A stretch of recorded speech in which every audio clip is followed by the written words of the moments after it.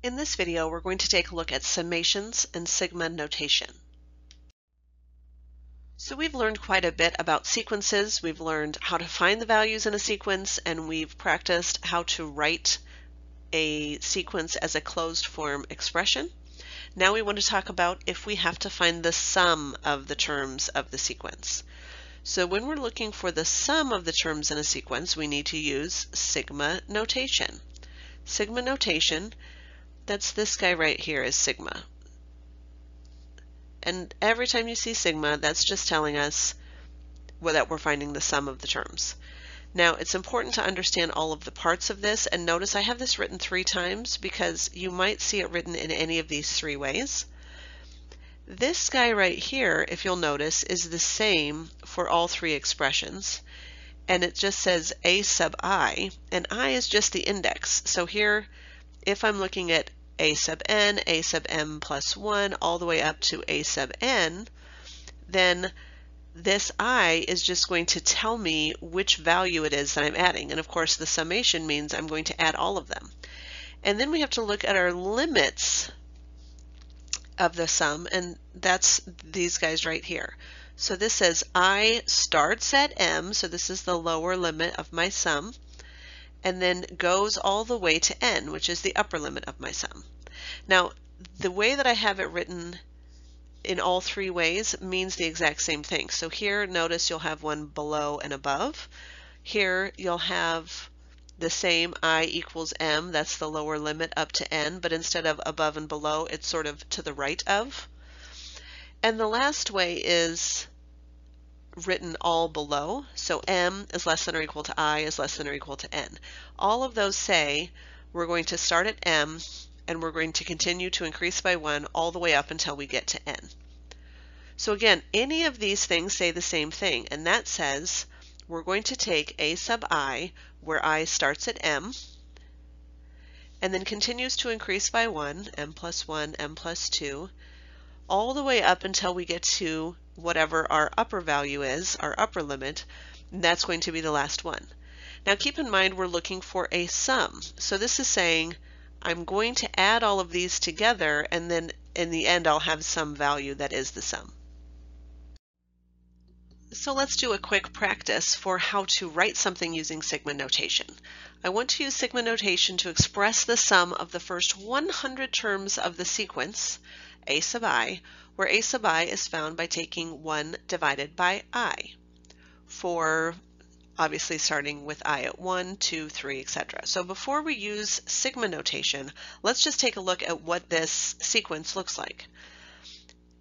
A sub 1 would be 1 over 1. A sub 2 would be 1 over 2.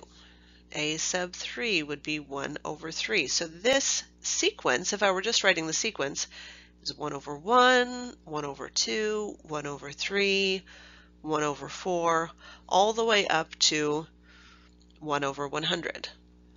Now we're trying to find the sum of those first terms. So that would just be 1 over 1 plus 1 over 2 plus 1 over 3 plus 1 over 4 all the way up to 1 over 100. But I want to do that in sigma notation. So I want to take this and instead write it as sigma notation. Sigma notation, of course, we would use sigma. And then below we would say I is equal to 1 because that's the starting point, and goes all the way up to our upper limit of 100. So we're starting at 1 and going to 100. And how are we defining those terms? 1 over I. So the important thing here is that the I here matches the I here, because that's what the I here is telling me to do, is start at 1 and then continue to 100. So did I do this correctly? Well, let's take a look. This says start at 1 over 1 and then continue to increase that value all the way until you get to 100. So do these 2 things match? Yes, they do. So this is the proper solution for sigma notation. 2 more fairly straightforward questions for us to go through together just to make sure we're clear on what sigma notation is all about.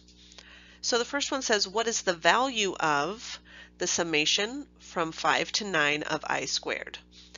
So all I'm going to do to find this summation from 5 to 9 of I squared is start at 5,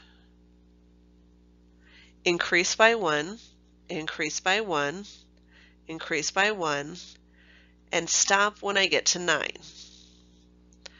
So of course that would be 25 plus 36 plus 49 plus 64 plus 81, and then I'm going to add those together to get 255. So when we're asked to find the value, all we're doing is finding the sum by hand, essentially.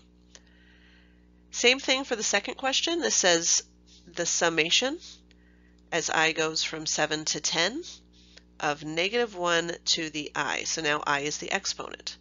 So I have -1 to the 7th, because that's my starting point, and then I'm increasing by 1, -1 to the 8th, increasing by 1, -1 to the 9th, increasing by 1, -1 to the 10th, and I stop at 10 because that's my upper limit. -1 to the 7th is -1, -1 to the 8th, +1, -1 to the 9th, -1, -1 to the 10th, +1. I add those together and I get 0. Now that we're familiar with sigma notation, let's take a look at some properties and formulas that you're going to use with summations.